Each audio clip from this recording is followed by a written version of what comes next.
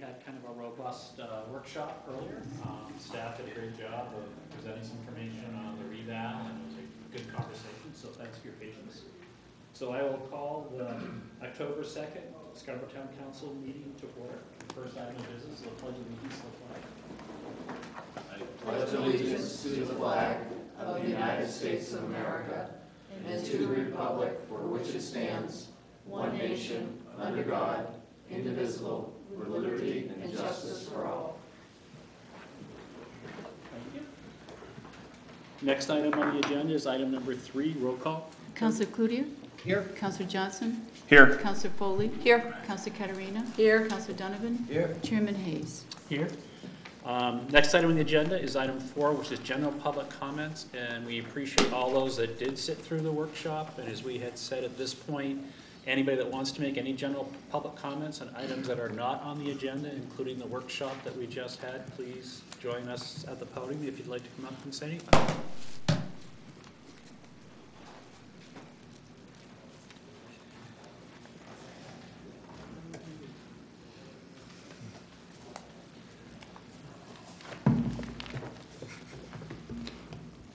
Hello, I'm Betsy Gleistine. I am from 14 Long Meadow Road. I came to hear the revaluation workshop tonight. There was good information in that. There was another map published today by a person who also does data. We had some data from Councilor Cloutier. And this map actually has a lot of good information in it and shows increases in the taxes, as well as sold prices, revaluation data, and all kinds of good information. I would highly recommend people take a look at this because I personally think there's still quite a bit of problems with the data despite all the great efforts. For example, I think, John, you said the highest increases were out at Higgins and Prouts Neck, but this study shows that the median increase in all those areas was about 1.8%. So the overall town increase was over 11%. So a lot of people got a very large tax increase in a single year. And so I think that represents somewhat of a failing by the town when people can't plan their tax bill. And I'm still seeing personally, anecdotally, a property that sold in 2018 for $620 that just got valued for $535.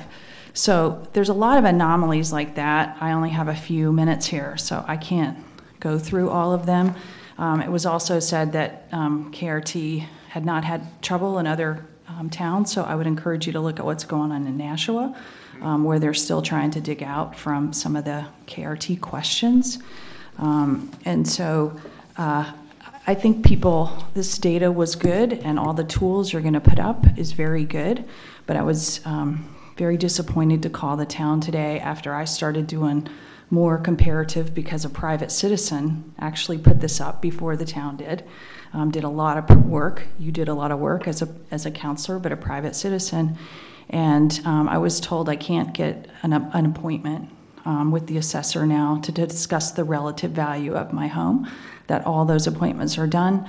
I can look at my property card, they'll look at that, but for the relative value, I will have to file an abatement. And there's folks on my Facebook page, full disclosure, I'm running for town council, and they're saying, hey, look how our neighborhood came out compared to this neighborhood. Why were we up 25% and they were up 10%? So with all this great data coming out, I think there's going to be more people asking questions. So I would just say from here, I really hope that people can continue to make those appointments with the assessors, and we can get this data as good as it possibly can be. Thank you. Tom, is that? I had thought the appointments are going to be open through December. Is that? He's booked through this month, through October. I'll speak to him again. He certainly wasn't intending to have this go on forever, but I think he's committed to doing the best he possibly can. So I'll look into that. Okay. Thank you. Would anybody else like to come up and make public comment? If not, I'm closing public comment. Next item on the agenda is item 5, minutes from the September 18th, 2019 regular town council meeting. Motion to approve. So moved. Second. Any comments, discussion, changes, edits? Seeing none, all those in favor? It's unanimous, thank you. Item 6, adjustments to the agenda. There are none tonight. Items to be signed, item number 7, I have signed them. And then item number 8, we do have a guest here tonight to kind of take us through a bond refunding opportunity, and that's about as sophisticated as I can get in the explanation.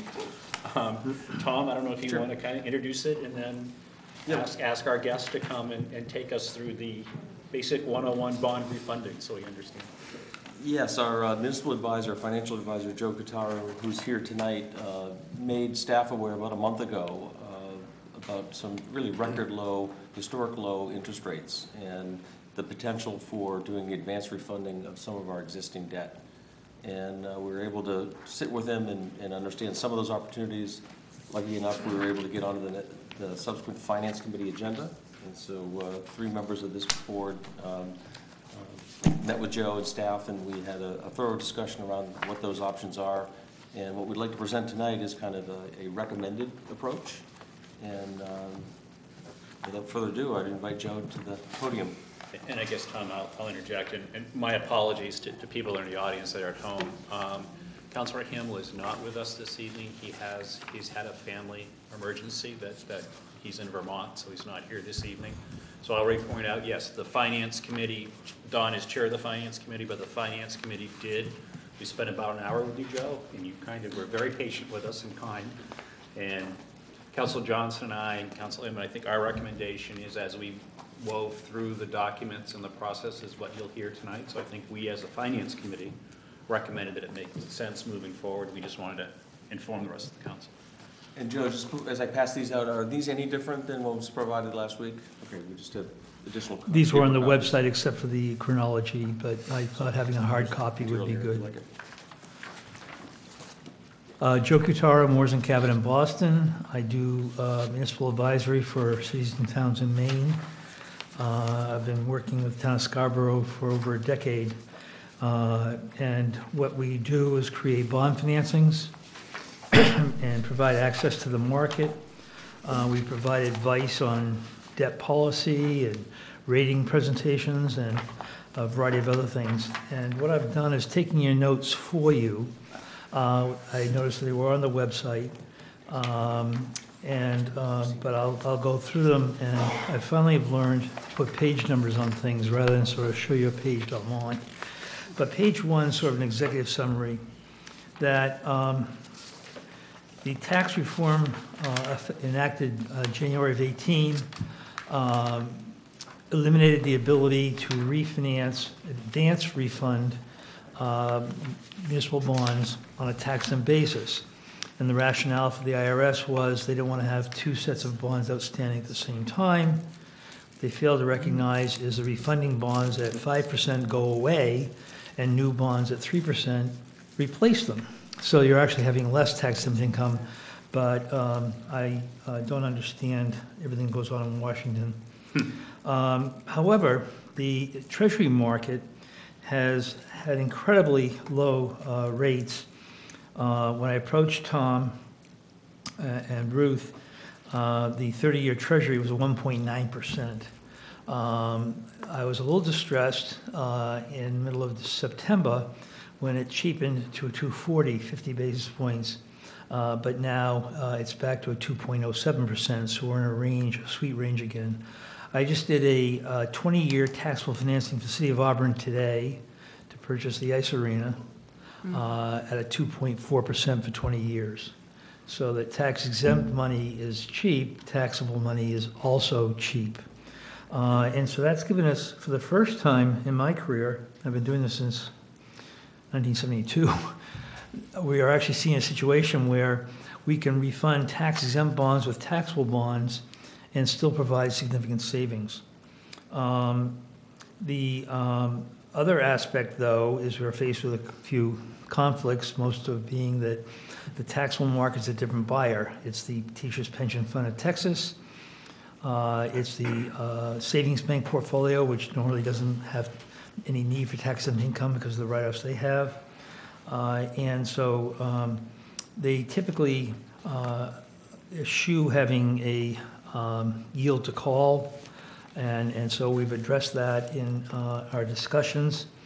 And so if you'll see, I provide 3 scenarios to the town to finance all the callable bonds with all refunding bonds as non-callable, to finance all callable prior bonds as callable on and after 2032, and we found that that would cost about 25 basis points in yield, and it would cost about $330,000 extra cost per 10 million. We're talking $40 million. We're talking about $1.2 million that we lose in savings by enjoying the ability to call the bonds 12 years from now. The final maturity of the bonds is 2042. Or to finance only prior bonds up to 2032 that are now non-callable and refunding them, leaving other bonds. And the proposal that I have from the town, I've put a summary here and I'll back it up on a few pages, is that we project that if we refunded 4 series of bonds, 2011, 10, 11, 12, and 13, that are still outstanding, that we would save about $3.3 million in interest without extending the maturity and with doing nothing but taking my 5% mortgage and refinancing at 3%.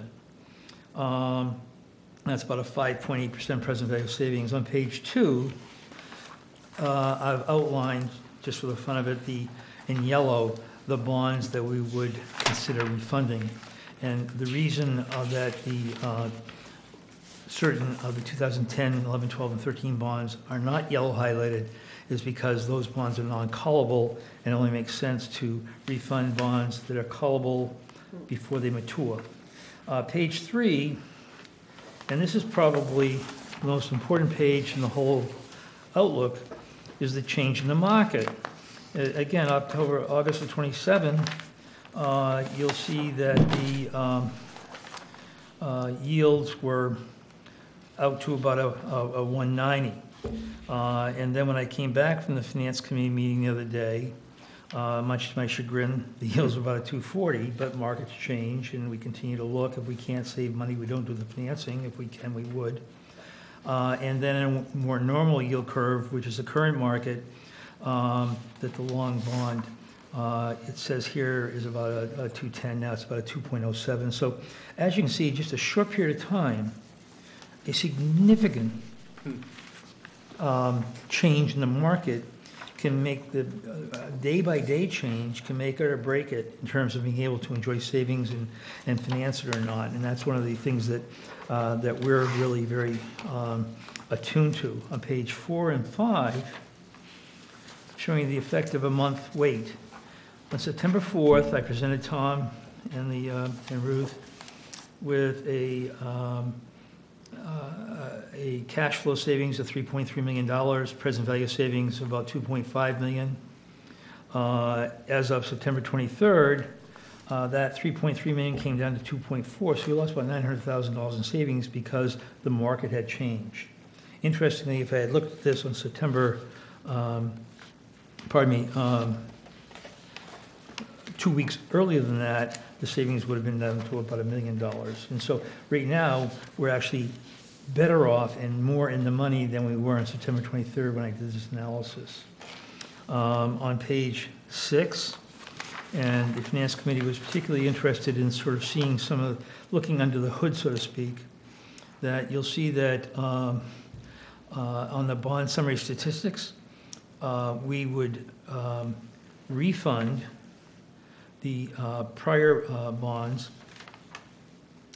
Bear with me for a second. Let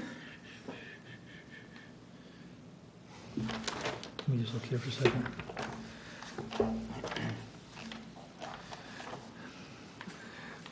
The refunded bonds would be $43,630,000, and what we would do is refund them with $41,900, so we'd have fewer bonds, not greater bonds, no extended maturity, and the difference being that we would utilize bid premium of about $7 million, which is how we've typically structured our bonds because the investor wants a higher interest rate.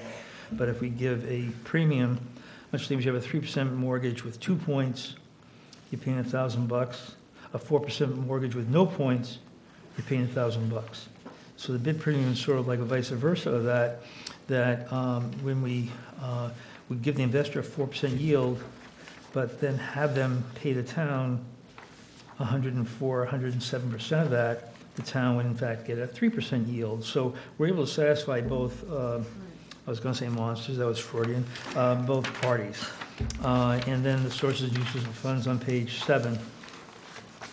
And I'm sorry, on page 8 was the page that I was looking for. It shows in the third tranche of data, the refunded bonds was $43,630,000, which have an average interest rate currently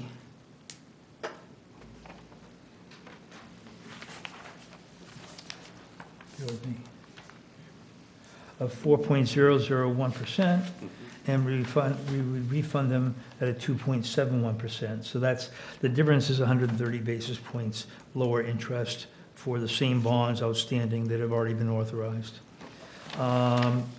That is my recommendation to the town. It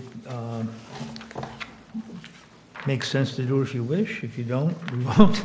I'm doing a similar refinancing for the city of Bangor and also for the Portland Jetport because of this anomaly in the market.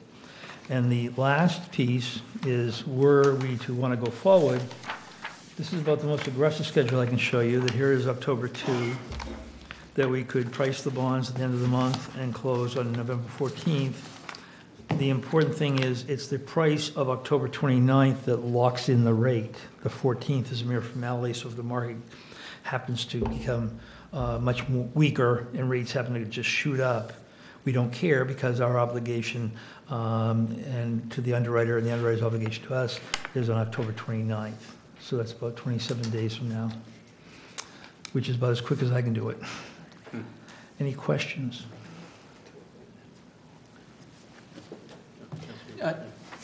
It's a lot of information to take in. Thank you for pulling it together. Am I correct in understanding that we would reduce our debt load by $1 million to $2 million, depending on what the final value is? Is that how this would wind up Yes, playing let's out? look at that for a second.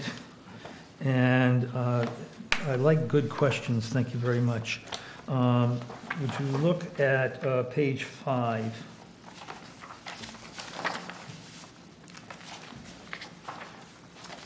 So your gross debt would go from 43.6 million to 41.9. But as you can see in the blue column on the right-hand side, those would be the annual savings. So it's about $125,000, $100,000 a year after the first 2 or 3 years, because we don't really see the effect. As you remember on the yellowed pages, the biggest portion of the bonds were the 2012 and 13. I mean, it's a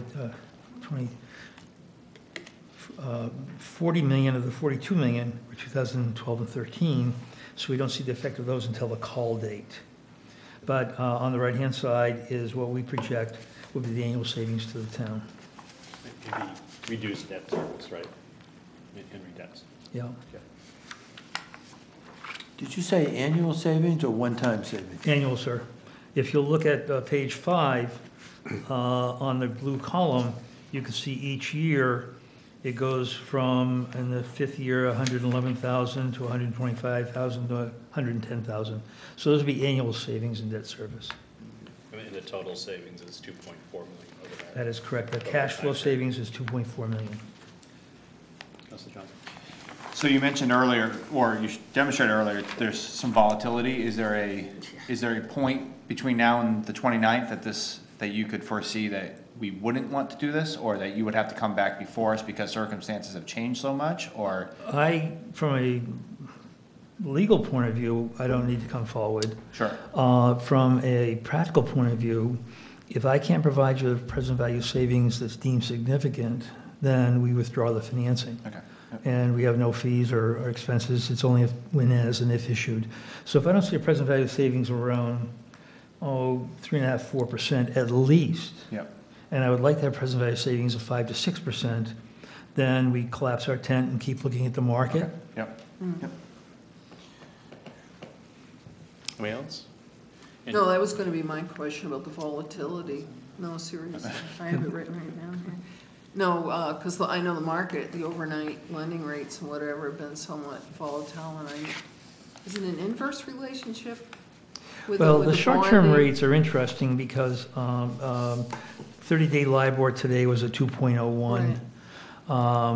I happen to know that because I have a variable obligation for Portland that we price each week, and we compare that to LIBOR, and we're at 2.00. The yield curve currently has about a one-year treasury about a 180.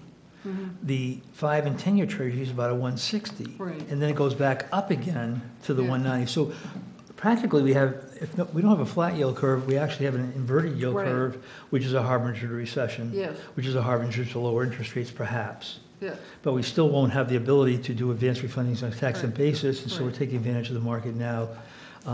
And the earlier you refund, the earlier you're paying 2.7 on your debt instead of Right. 4%. But yes, the market is extremely volatile, yeah, and which is why we're hustling to get in here. Our expectation is that the administration won't have had settled economic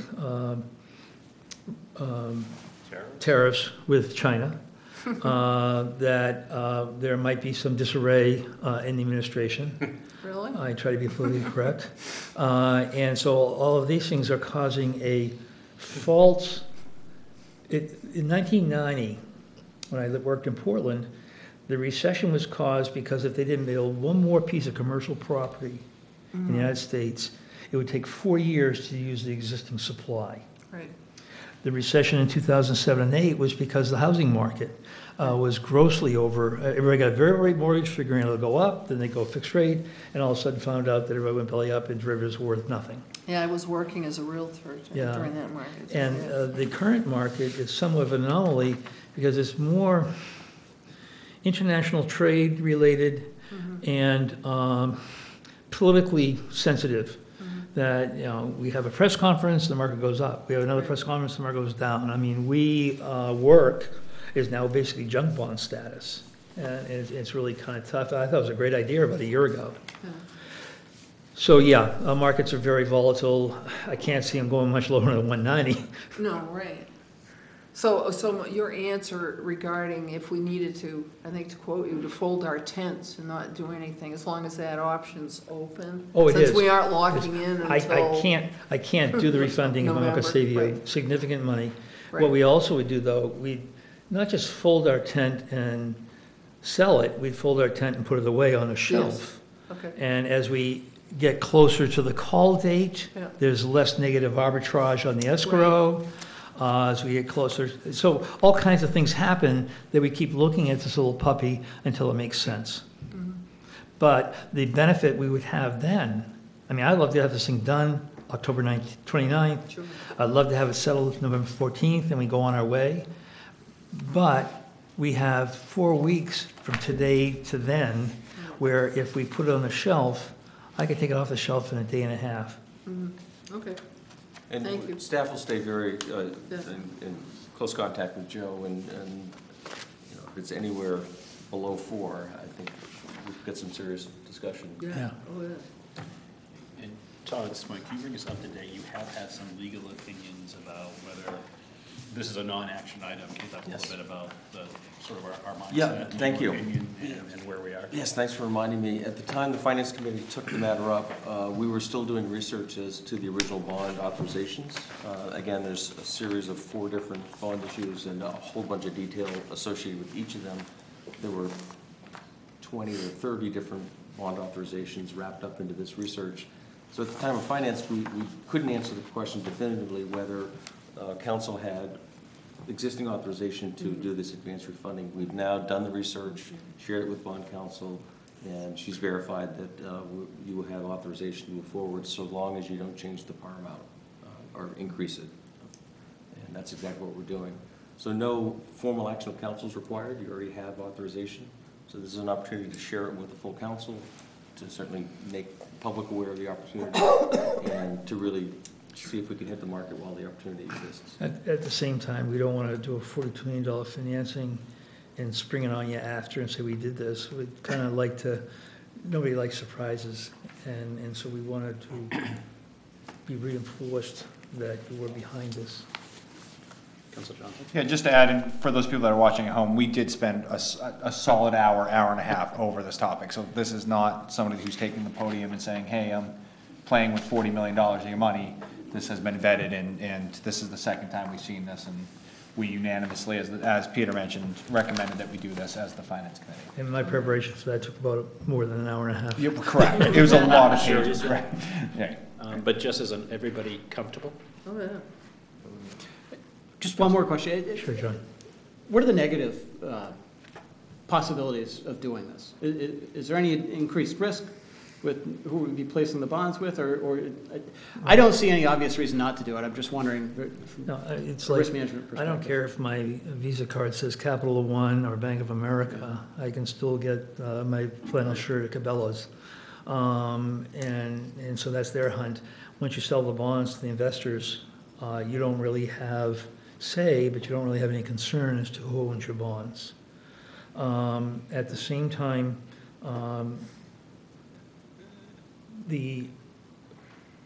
were you to have a project that had some strange aspects to it that you might change the use of it 10 or 15 years down the road, you may want to retain the call feature, like if you had a skating arena.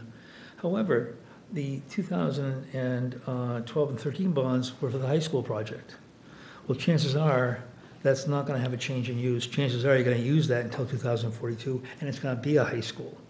So that the cost, we calculated being about $1.2 million cost of having a call feature, was a very, very perilous price to pay for the contingency that you might change the use of the high school.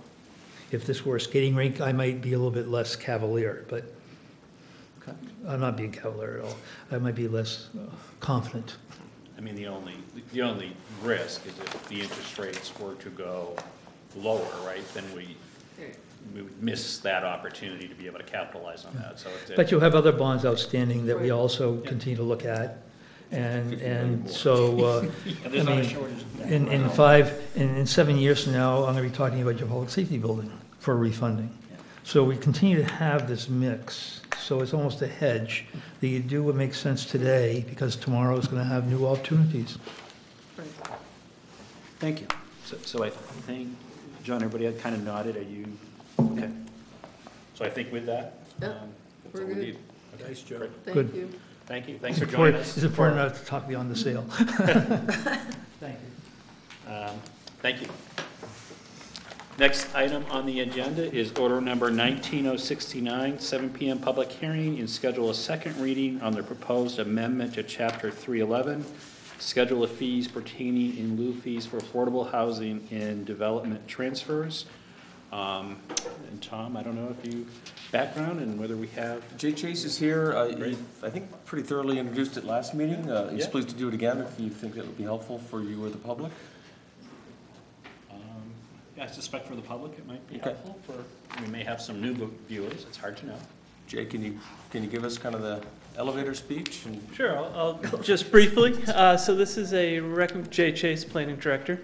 This is a recommendation that's coming to you from both the Housing Alliance and the Conservation Commission.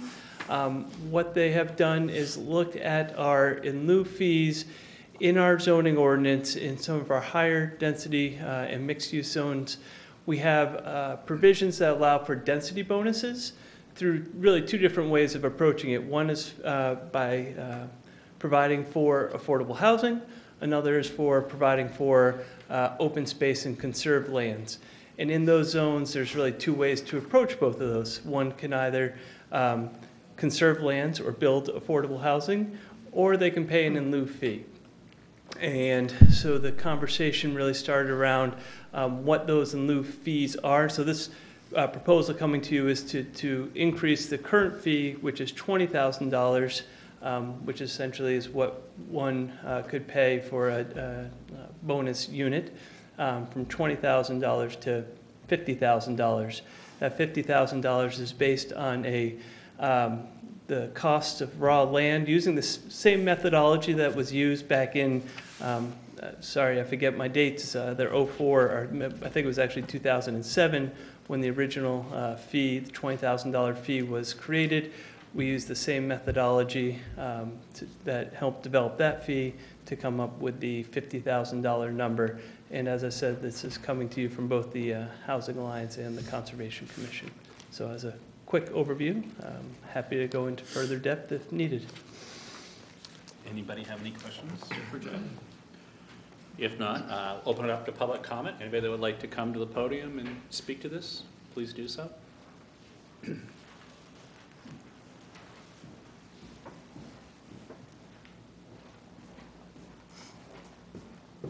Hi, Dan Bacon here, M&R Holdings. I'm not here for this item. We're here for another item on your agenda, but when this came up, I was thinking it might be worth thinking about the in lieu fee, and I feel like it's been a pretty successful process for generating a lot of revenue for the town for affordable housing. And I think if they're paying the in lieu fee, I certainly can raise questions as to whether $20,000 continues to be the right number. I guess I'd ask staff and the council about whether there's been any outreach to affordable housing developers or other developers to see if it jumped to $50,000, whether it still would be used. I think it's a really good indicator that it has been used, and it's contributing a lot of money for affordable housing projects by affordable housing developers. A concern I would have is $50,000, does it continue to be an incentive for a density bonus? And I haven't run the numbers to figure out whether that pencils for a developer, but I think $50,000 could be a big jump and could kind of jeopardize the revenue that the town's getting currently for those initiatives. Thank you. Any other additional public comments tonight on this issue? If not, I'll close public comment. And I guess, Tony, this is to schedule a second read? It's already scheduled for the 19th. For the 16th, 19th. sorry. Okay. So with that, and Tony, just the second read is for the, I'm sorry, with the October 16th. October 16th, thank you. Next item on the agenda is 19073, 7 p.m. public hearing and action on the renewal request for junkyard permits pursuant to Title 30A, MRSA, Chapter 183. Goldstone Steel Company, Inc., located at 36 Running Hill Road, Again, or E. Perry Iron Metal, located on Ribby Road, Speedway Auto, located at 343 Payne Road, and SBR New England LPDBA Scarborough Recycling, located at 40 Holmes Road, formerly Scarborough Auto Parts. This is our annual renewal on these. I believe I distributed this evening from the town planning department, from Brian Longstaff, the zoning administrator, and they did inspect the locations, and to the best of their knowledge, the locations appear to be in compliance with all state and local ordinances, and we recommend approval. Thank you. Is there anybody here that would like to speak on this? Harold Elliott. I live next door to Goldstein's, and there's a drainage problem. I brought it to his attention a few months ago. It's been going on for years. And what's happening is everything is draining into my yard from his yard. In the springtime, it looks like, my yard is a mud puddle, It's 3 or 4 inches deep. It's like that most of the summer. This summer, of course, it was dry, but previous, it's pretty bad. It's been there since 1947. I think it should be updated. There should be a drainage plan there. There's a storage units right beside it, and he has to have a retention pond and a drainage system. I mean, Goldstein's is, I you know, it's right beside my house, and you know, there's all this toxic stuff draining into the soil, you know, and I don't know, I'd just like to see somebody study it, look at it, see what needs to be done there. There's definitely something should be looked at. I guess that's all I have to add. Thank you. Thank you. Anybody else would like to comment on this item? Seeing none, is there a motion to approve? So moved. Second. Was there a second? Was there a second, Bill? Yeah, yep. Any discussion, comment? Councilor Ball? I'd like to ask whether the town manager thinks that the town engineer might look at the situation. Jay Chase has been on and looked at it with the town engineer. It was a few years ago, and they determined it was coming from there. There was a problem there. Mr. Chase is here with us tonight. I'm not sure if he recalls that. Remember me, Jay? I do remember this. I don't remember all the particulars. Jay Chase, planning director once again. I don't quite recall all the particulars. It has been a number of years, as was stated, and I remember a lot of the discussions centering around the Running Hill self-storage. Be that as it may, we're really here to talk about the license before you. I did have an opportunity to speak with Brian Longstaff, our zoning administrator, and so my staff has been out to these sites, and at least in terms of what the license says before you tonight, they have looked at that in terms of elements of sort of the drainage, stormwater issues. You know, certainly this has been said, this is a grandfather site that's been there for many years. So I don't have much to offer in the regards to what it looks like today. I haven't been out there myself, as we said, it's been quite a few years. So.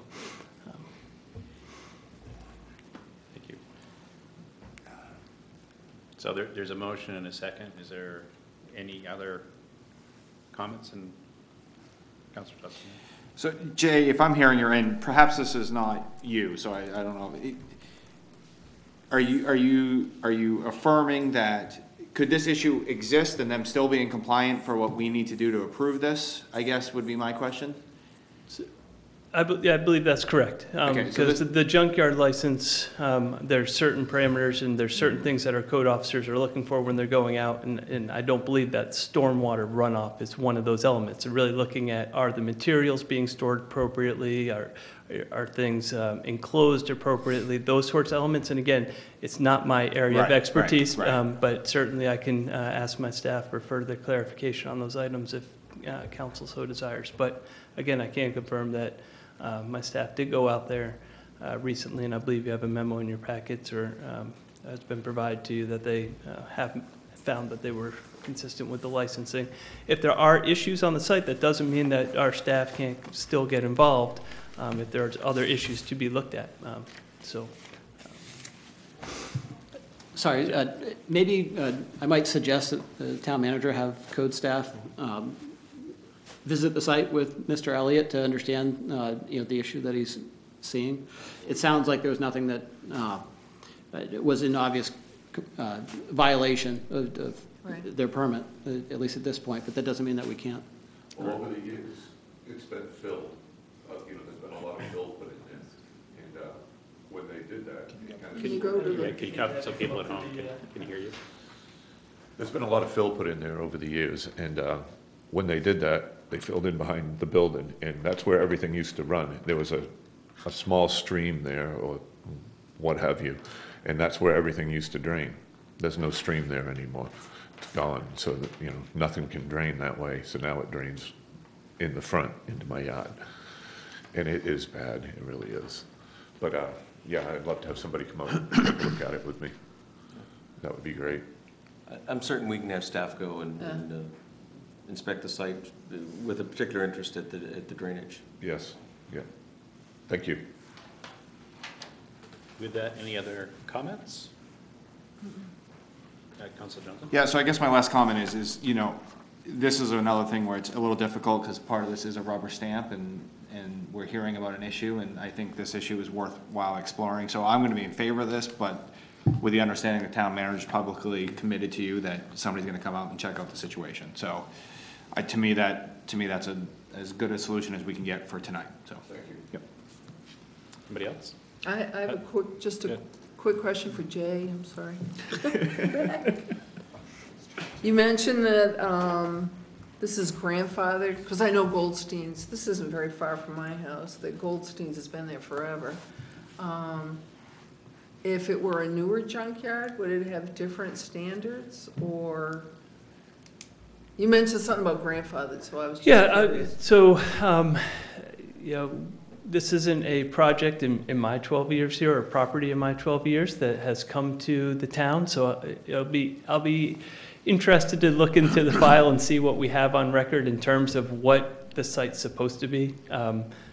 So this is where things get challenging, I guess is, so as I said, it's been there for a number of years, much like so I think I used the Running Hill self-storage as an example, as where that was previously a junkyard that actually converted its use to a self-storage through a Board of Appeals process, then through a planning board process, and there was a stormwater management plan put into place, and that I'm very familiar with, and know we have good plans on record to be able to point to what should be and shouldn't be. With older sites, it does get more challenging. So do we have like if I want to start a junkyard today, are there different standards? I mean, stormwater and whatever? Certainly go through a site plan review process, and we would Okay. have a full review of the merits of the proposal. Because I've heard anecdotally over the years that, and not just this property, but others up there about drainage issues, so that's, anyway. So thank you for, the manager will, in fact, I think I talked to you. Yeah, I don't think a change of condition, that a grandfather right can survive a change of condition. If the drainage system has been significantly altered, I think that whatever grandfathered rights may be challenged. Yeah, I think the use of grandfather might not be appropriate in this case. I was really talking about the use itself, not Right. necessarily the stormwater runoff or Exactly, what have and you. it's just, it's part of the use. Sure. And if you went through site plan review now, you would establish a drainage system that did not impair neighboring properties. Right. So, The larger point, I think, is the operation's been there for 70 years. It was not likely originally fully engineered, and so part of our challenge will be to, what is the condition that needs to be corrected? We don't have a plan to look to, but that's not to say we can't work with the property owner and find a solution. So I think coming full circle, this is the license. I think we're in agreement that as far as the license goes, we will, I think Councilor Johnson said it most eloquently, that we will move forward on the license, but the town manager and staff has made a commitment to go out and look at the situation and then report back and update us. And if everybody is okay with it, everybody all set? All those in favor then? Unanimous, thank you. Old business, there's none at this time. New business, order number 19074. First reading is schedule a public hearing and second reading on the proposed amendments to Chapter 1301, the General Assistance Ordinance pursuant to Title 22, MRSA 43054. And Tom, do that? For the new counselors, this is an annual rite of passage. We are directed to adopt the state minimums for general assistance, and you do that on an annual basis. You might be interested to know, we did look to see if we could have kind of a standing action that would always update, but the state does require us to have the local legislative body take annual action on these. So as much as you may want to change it, we don't have any control over that. So with that introduction, is there anybody in the public that would like to speak to this item? Seeing none, I close public comment, public hearing. The motion's in front of us. The motion to We need a approve. Yeah, motion. yeah. So moved. Second. Any discussion, comment? Seeing that we can't do much about it. Yes, it's pretty clean. All those in favor? It's unanimous. Order number 19075, first reading, and refer to the planning board the proposed amendments to the town of Scarborough zoning map of the Crossroads Plan Development District. And I think we do have, I think Dan's getting queued up to bring it forth. I don't know, Tom, if you want to do it again, introduce, or is that? Dan's gonna- as he gets settled, essentially the M&R Holdings, or I'm not sure which corporate name, but they're looking to acquire an abutting parcel. And I believe what they'll be asking is to include this new parcel within the Crossroads district.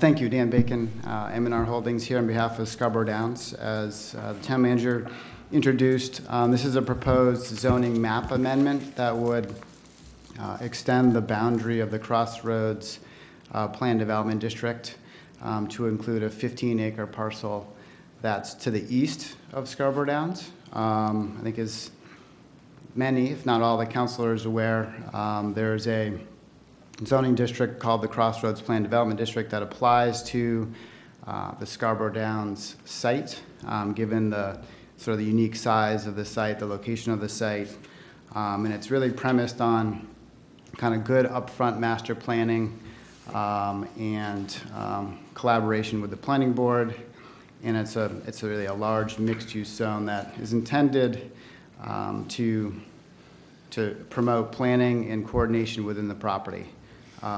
So this parcel is being offered for sale to Crossroads Holdings, and it's currently part of the Village Residential 4 District, and that's the zone that's to the east of the Crossroads District in Scarborough Downs. It applies to much of the land along Sawyer Road. This particular parcel is not easily accessible to Sawyer Road or for development, and that's why it makes a lot of sense to fold it into the Downs. It's most easily accessible from the Downs versus from Sawyer Road, and is kind of otherwise landlocked. Because it's in the town's growth area, we felt that it was more appropriate to be included in the Crossroads District, so it can be developed and coordinated with the overall Downs project. There's not imminent plans for development on the site, but given that the land is available now, I thought it made sense to acquire and work with the council on updating the zoning. That's basically, at the big picture of the reason for the zone change. The plan below you, below this zoning map amendment, this one here, is illustrating the two different ways the site could be developed. So the plan, let's see, on the left side shows what would be kind of development area if it was included in the Crossroads District in tan, and then you'll see in green a buffer that's required from the Crossroads District to any other zone. Or any other residential zone, I should say, which the Village Residential 4 obviously is. So by including it in the Crossroads District, development will be towards the Downs, and there'll be a significant buffer and kind of greenway that will be incorporated into the overall project, and will buffer the residential neighbors that are not part of the Downs project. The Village Residential 4 doesn't have that requirement, so the buffer would actually happen kind of if this parcel was part of the Downs, happen within the Downs, and then development would happen outside of this buffer, and wouldn't have that buffer to any residential neighbors. So our feeling is that it's better to have the development incorporated towards the Downs, access from Payne Road, Higas Parkway, Route 1, not accessed out to Sawyer Road, and the development be kind of inward facing versus outward facing towards the residential neighbors. So that's sort of in the big picture, the different scenarios in terms of how the site could be developed, and we think the merits of including it in the Crossroads District. In advance of your first reading, we've had a meeting with the Long Range Planning Committee to introduce this idea, review it with them. And we've also reached out to the neighbors. So we notified neighbors along this parcel. Outside of 500 feet, we conducted a neighborhood meeting at the grandstand.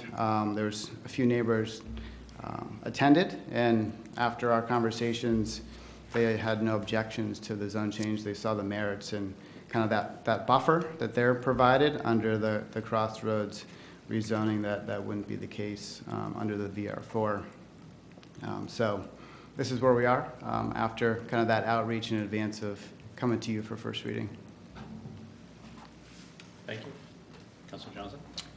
I have two questions. One, can you remind me, what is the buffer required? Is it 50 feet, 75 feet? What is the size of that, the width? It's a 100-foot buffer Okay. to a neighboring residential district. Okay, and if I'm looking at that right, would you say that that's going to be roughly somewhere in the downtown area or the innovation district? Because it feels like it's, I'm just looking at the Right. context map. So the area is kind of to be determined. It's below the Yep, innovation right, district. right.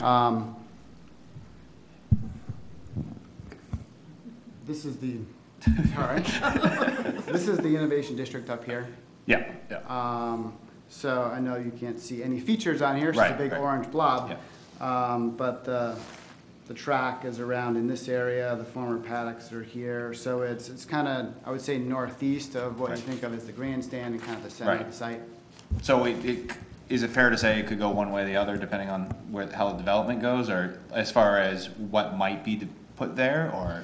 It's likely to be a transition of kind of light commercial to residential. It's more, our plan along the eastern side of the site, other than the innovation district, is to generally be residential Yep. up to a buffer, because Yep. so it matches well with Sawyer Road. Yeah, perfect. Thanks. Yeah, so it just occurred to me that I should probably make a disclosure, and I'll go with the will of the council, but my real estate team was involved. I'm not personally representing the seller, but my team was involved. So if folks felt like there was a conflict in my vote, I'd be happy to recuse myself. But I just wanted to throw that out there. Councilor Page? Do you know how close the nearest residential property is to this parcel? A dwelling, like a home, Yeah. versus raw land. The closest residential dwelling is actually on There's two houses there. the parcel. So this is part of, I think, a 19-acre parcel, and 15 acres would be conveyed to the Crossroad Holdings and be part of the rezoning. So the closest parcel is the current landowner. And then there's a home, this is Elsie Way, which comes off of Sawyer Road. There's another home that's just south of that home that I would say is the closest. And then there's two homes along Sawyer Road. Two of those three property owners were at our neighborhood meeting. Okay. Anybody else? Thank you, Dan. You're welcome. Councilor Johnson? Last question, just to clarify, because, so the homeowner is selling you that land, is that correct? So that home that is closest is the current landowner? Correct. Okay, so they're Yep. making And a they would decision. retain about 4 acres out of the currently Their 19. backyard or what have you? Okay. Right, it's woods, yep. Yep. No other questions? With that, so I'll open it up to public comment. Is there anybody from the audience that would like to speak to this? Seeing none, I'll close public comment. Motion to approve. So move. Second. Any discussion, comments? Councilor Cavalier. Yeah, we had a pretty robust discussion at Long Range Planning regarding this piece. There were some concerns about,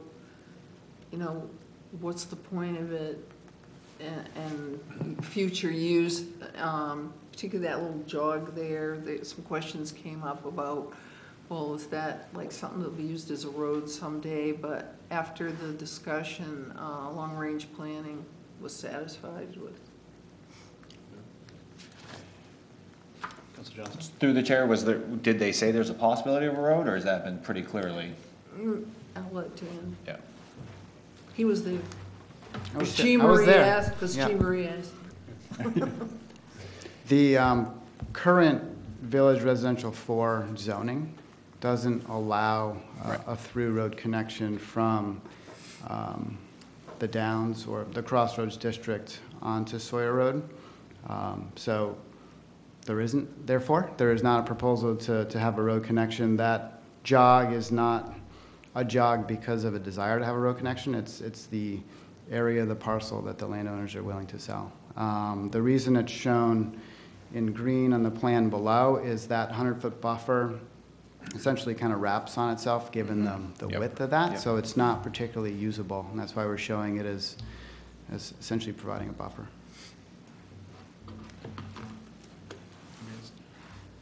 And I guess for me, through the town manager, or maybe Jay, I'll support it going the first read to the planning board, but I just want to clarify, I think when we were discussing Piper Shores and something came through the council on the first read, the planning board indicated they thought that that was a nod that the council basically was approving it.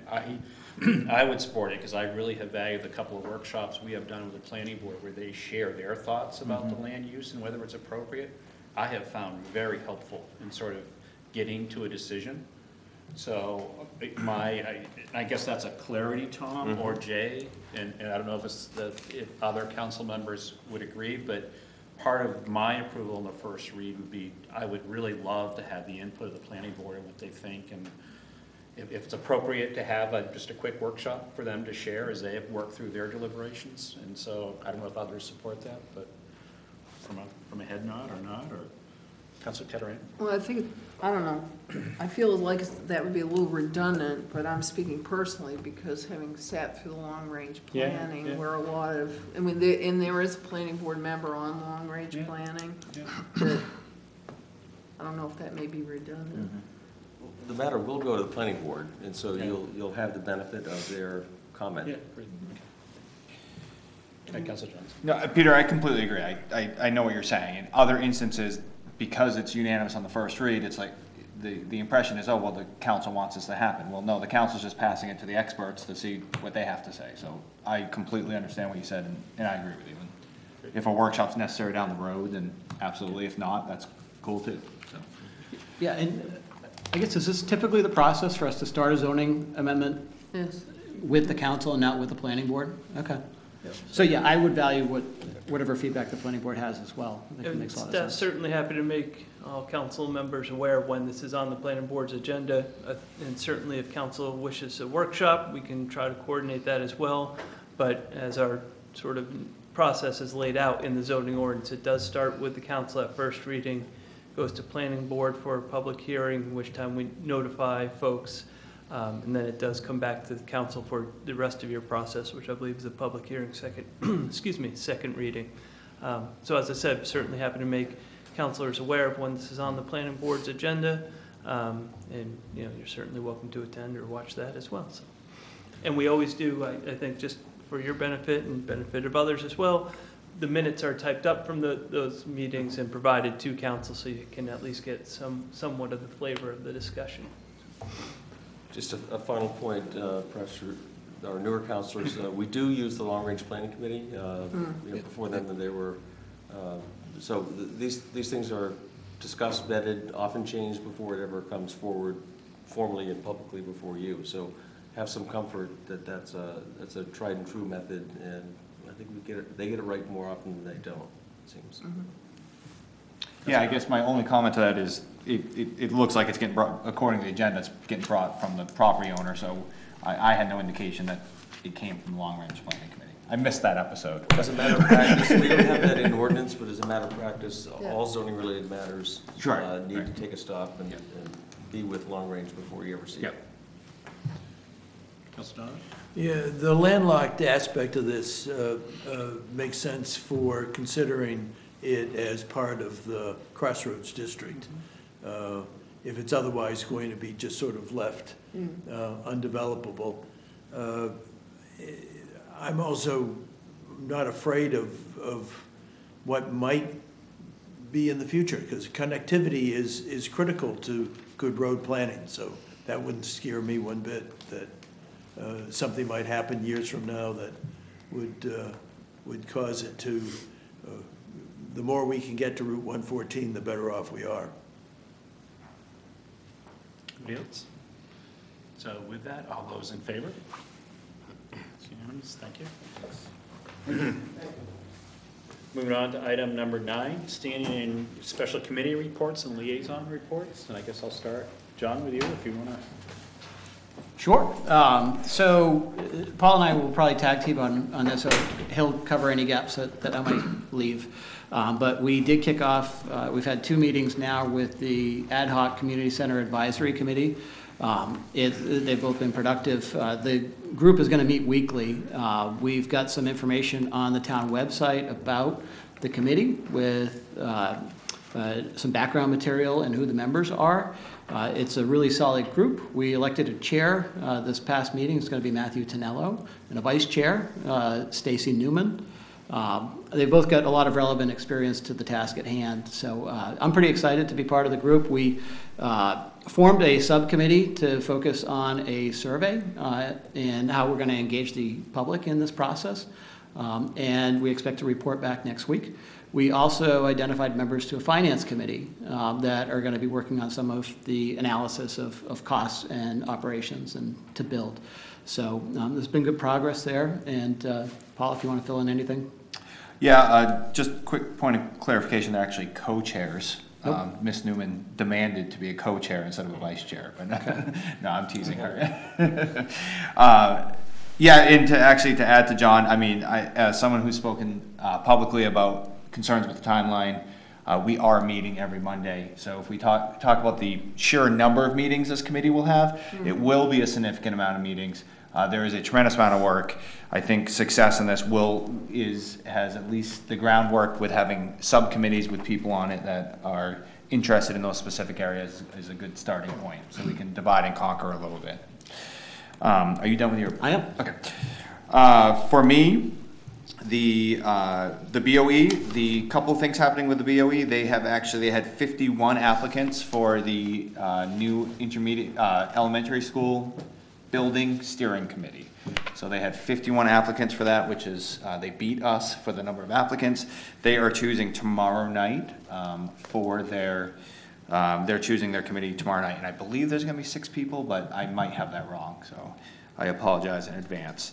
To tie into that, we had a joint finance, I'll give this because Don's not here. We had a joint finance committee meeting this past week, and Mr. Cloutier joined us. One of the things that we talked about was the possibility of sticking with our 3% mill rate increase goal, but trying to clearly define what that means in the school budget, as we sometimes have an issue understanding the school budget does not directly translate to our 3% tax rate. So we discussed having a sub goal. Anything else in that joint finance committee meeting that we came up? That's my recollection, is that the finance committees are probably going to come up with a recommendation that the new council can weigh in on, but that was the gist of it, was that maybe have a sub-goal for the school committee that might even initiate with the school department.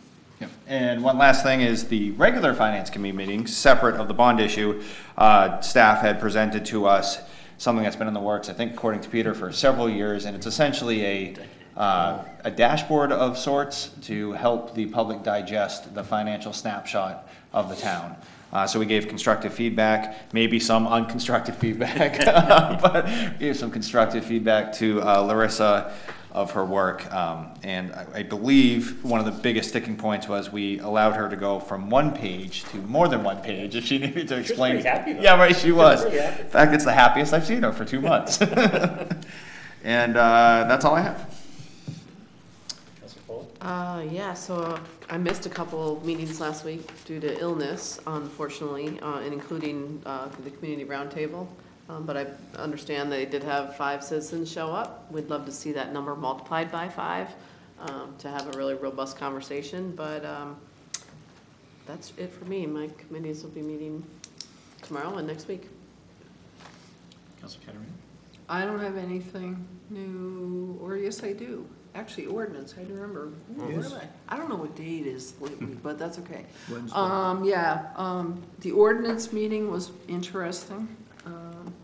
We discussed we started putting up the framework for how we want marijuana, cannabis, I should say, in town. And Mr. Hamill and I are both, you know, we are not in favor of any retail, whether it's medical or recreational. And some of the people weren't real happy with us, but I mean, that's the way it is. And I said, well, send me something to convince me otherwise, and I haven't seen anything yet. But what we'll do in our meeting in October, I want to get it off the ordinance table and get it up to council, filling in, you know, what the fees will be, what will or won't be allowed. And I mean, ordinance isn't the last stop, it's the first stop. We give the framework, we, you know, do the vetting, we listen to the folks, both pro and con, if there've been a number who've been con. And we will go from there, so just stay tuned. And I know there was an email that came from a couple of attorneys who work on the cannabis side who'd be interested in talking to any of you, and I think I sent an email out to the effect that I, you know, obviously meet with them, listen to their side, but I just wanted you to know where we were coming from as a committee at this point, so. I don't have any committee reports, but if Paul plans on attending the school committee meeting to select the steering committee, it would be my suggestion that inclusion of a town council representative on that would be a smart move. And Yeah, that's a good idea. They're doing it in executive session. I think they're following our lead from this one, but I'll shoot an email about one of us sitting in. Yeah. I do think that my view on that is shared by others. Yeah. On the town council. That makes perfect sense. I also support no retail sale. Marijuana was very closely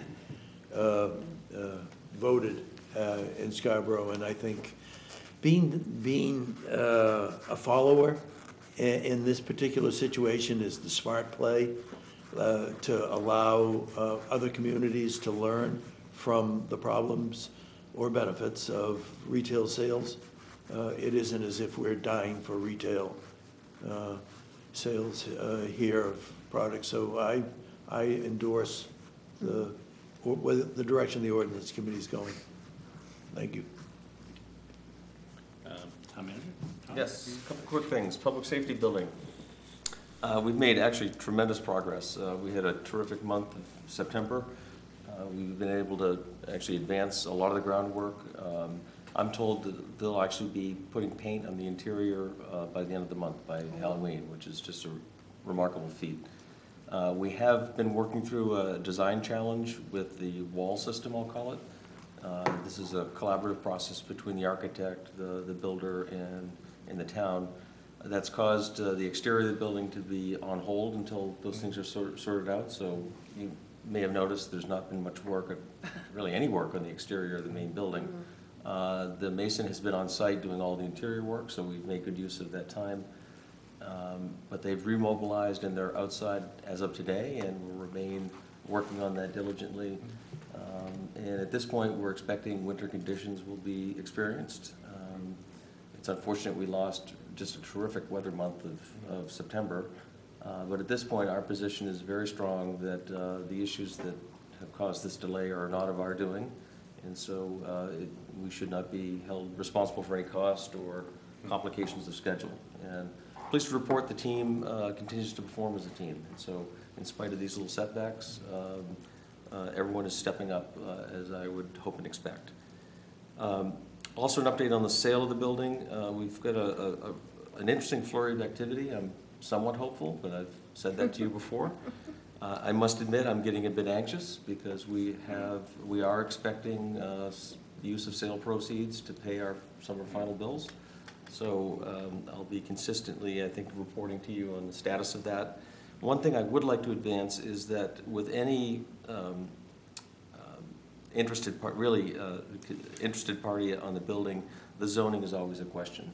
And right now, the lot is actually, the zone line bisects the lot. And so we've known that anyone coming in will want and need to modify that lot line or zone line to marry and match with the lot line. I've talked to Jay and to our broker. I think I'd like to bring that forward to the council and have that done, so we can maybe just remove some obstacles that every interested party seems to have. So I'd like to move that through long-range planning, start there, and perhaps bring that before you as soon as your next meeting. Regarding FEMA flood maps, I reported at last meeting that FEMA has reissued revised flood maps. We were given 30 days to provide a response. There were a number of options that we've been considering in the last few weeks. There's 8 communities actually in York and Cumberland County that are similarly affected by this, and so we've been meeting as a group, met actually 3 times to come up with the most effective strategy. I can't say that all 8 are doing the same thing. We've chosen to provide written comments and technical comments to them, requested that they take them into consideration and they engage in a community collaboration using their language. I'm not terribly hopeful that they'll agree, given the stance that they've taken so far. So ultimately our goal is to pursue what's called a letter of map amendment. So essentially it's another way to get to that same point. You essentially assume that the revised maps are in place and you request a change to that map. And FEMA actually had recommended that that would perhaps be the best approach, so that's the one we're taking. Lastly, 2 things quickly. I did attend oral arguments before the law court last week. This is on the ongoing tax matters. There was some reference in passing tonight in the workshop. There were some changes to some of the waterfront values in 2015? No, 12, excuse me. Where are we at? It's been 5 years, so I guess it was closer to 15. And those tax appeals continue to linger. This was our second stop back at the law court. That's the Maine Supreme Court. The issue at hand at this point is limited to what is the remedy that the appellants are entitled to. And I was interested to hear the justices' questions and try to get a sense of where they're likely to come down on the issue, and I was somewhat encouraged with the sort of questions to our legal team and to opposing counsel as well. We're likely to have to wait 4 to 8 months for that decision to come out, unfortunately. But at this point, we really don't see the matter would be being remanded back to a local board. They've taken it up twice. I don't know what they would do further. I think the court needs to direct us what that remedy is, and I can't imagine we would look to pursue that further if we come out the losing end of that, but I'll keep you advised. And lastly, I just want to give a shout out to my staff in the finance office. They again have been issued a certificate of achievement for excellence in financial reporting, and that's for the comprehensive annual finance report. It's quite a feat, and this is, I don't know how many years running, but it's 7 or 8 that I'm aware of. And it's nice to have staff recognized for their quality work. Thank you. Thanks. With that, it's council member comments. I think Councilor Donovan will start at your end of the. Thank you. Your brief comment on the Piper Shores exemption appeal. Motion for summary judgment continues to track along. I continue to remain encouraged and monitor and collaborate with the outside counsel on what is being filed on our behalf, and it appears to be very good work. The other thing I wanted to speak to was really the 3 projects, because I think a lot of my anxiety over this is shared by others here. We've got a school study committee, a community center study committee, and a library expansion study committee. And at the center of it all, I think, is the town council. And the issues that are obvious to all of us are that we need to avoid duplication in the work that's done by each individual well-intended committees. We need to establish priorities, and I would suggest that we 7 should be talking about that more amongst ourselves.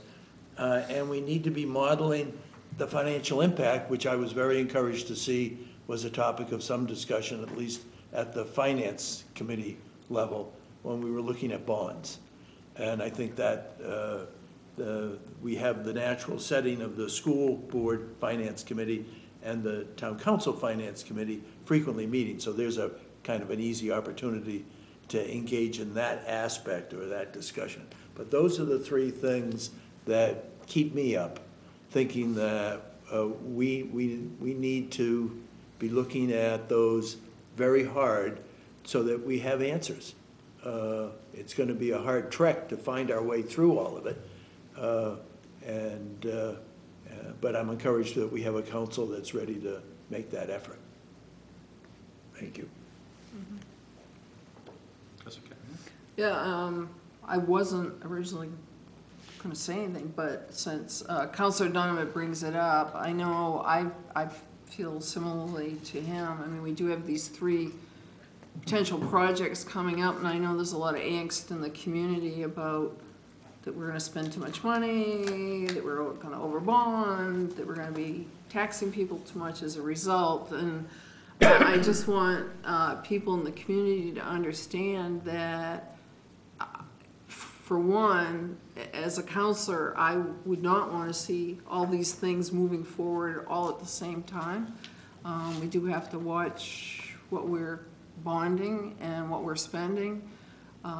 And like Councilor Donovan, I feel very strongly that there's quite a bit of overlap when you think about it between the 3 missions of the 3, the library, community center, and schools. So, wherever we can avoid duplication and whatnot, we need to be doing that. So, and I feel confident that, as a council, we will be talking more about this. So, but I have been hearing rumbles about it when I'm shopping in Hannaford's, which is my forum of choice. I don't know if it's my choice, but I do get stopped by people a lot asking about that and talking about that. The other thing I wanted to mention is absentee voting starts Friday. Am I correct, Tony? Yes. So if you're ready to vote, you can do so. You can fill out your form, seal it up, and you're done. Or you can pick it up, take it home, and make your decision. But I really encourage the people of Scarborough to get involved, even though there's not a lot of hot button issues. It's very important as to who's on this town council and who's on the school board. They're important jobs. We spend a lot of time, good counselors spend a lot of time and effort, and we want to make sure that the best people are in the spot, are in these positions. So I encourage folks to become informed and vote. Thank you. Councilor Foley? Yeah, the only 2 things I had were early voting starting on Friday and candidates night in order to, so you actually can vote before you meet the candidates in some regards, but you might wait till the 8th, Tuesday evening. What time does that start? Starts at 6. Starts at 6. It will be televised, so tune in, pour yourself a nice hot cup of cocoa, and get to know the candidates.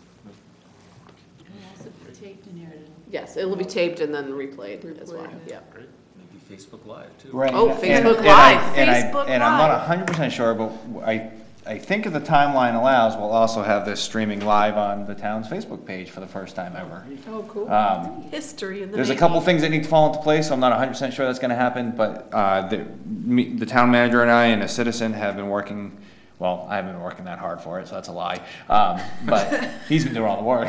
But hopefully the Facebook Live will be a normal thing around here, that all maybe perhaps the important meetings or the regular meetings will be also broadcast live on our Facebook page, which I think lends itself to a huge opportunity to have people stumble upon our meetings instead of having to change all the way up to 1302. If you're active on social media, you might actually just be caught and say, hey, I'll pay attention to this. So it's an initiative that looks like it's going to happen. Everybody's trying to make it happen before Candidates Night, which would be an awesome launch. We're just not 100% sure. And just to everybody else's point, one of the good things about we're talking to April Seither as the liaison to the BOE, and she's the liaison to the town council. One of the things we talked about today, which I thought was incredibly positive, is how out of the 51 people that applied for the school committee, and out of the 40-ish that applied for the community center, how many names that neither one of us recognized. So that's, to me, that's an incredibly good sign that, you know, although people might not be banging down the doors, the opportunity to serve is actually bringing out people that, some of it's because I just don't know everybody, but I think also a lot of it is the fact that we have some new people in town, or people that are in town that are willing to be more involved. So we do have some decisions to make, and the good news is hopefully we're going to bring in some fresh eyes and some fresh voices on those committees to help us make those decisions. That's clear. Okay, thank you. Yeah, kind of piggybacking off of what other counselors have said about competing priorities, and I think we all recognize that, and I don't think any of us is looking to irresponsibly spend a bunch of money unnecessarily. I think it's probably in any of our ideal worlds we wouldn't have these three things at this point at once, but this is where we are, and I think it's going to be really important for us to communicate across committees.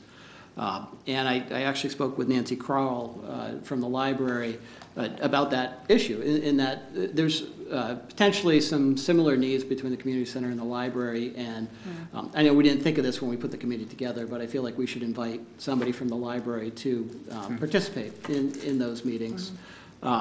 And during the roundtable meeting, I did actually make that suggestion about having somebody from the town council participate with the school committee. Now, it's not our decision to make right now.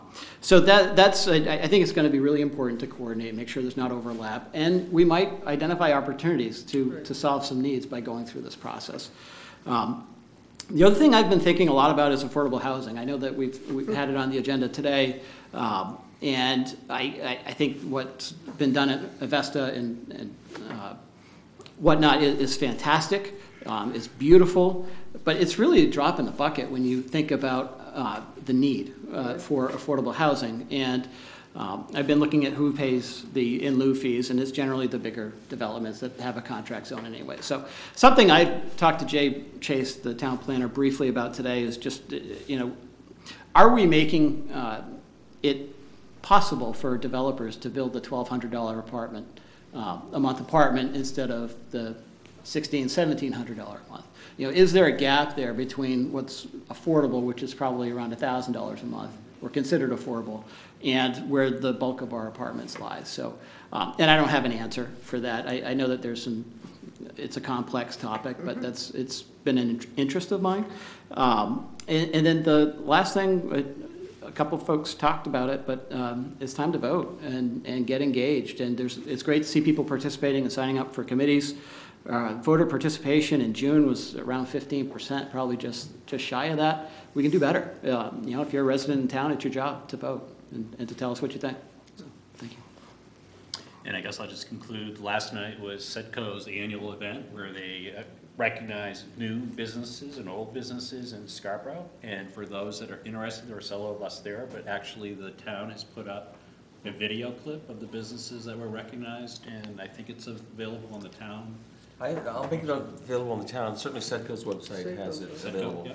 For those that are interested at home, it was really great. They profiled several of the businesses and the things they were doing. It was really interesting. So it was a great event. Well attended. It was well attended, yes. So with that, I guess, anybody anxious to adjourn this evening? Perfect. Move to adjourn? Motion to adjourn? Second. All those in favor? Aye. Thank you, everyone. So who got it tonight? So Paul's up. This is Paul.